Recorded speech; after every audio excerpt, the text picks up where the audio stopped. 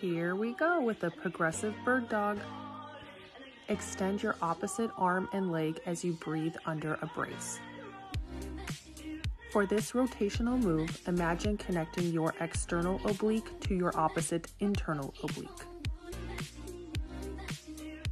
Activate your deep abs as you extend one single leg at a time and create tension in the band. For this anti-rotational move, press your pinkies up to the ceiling to engage your serratus.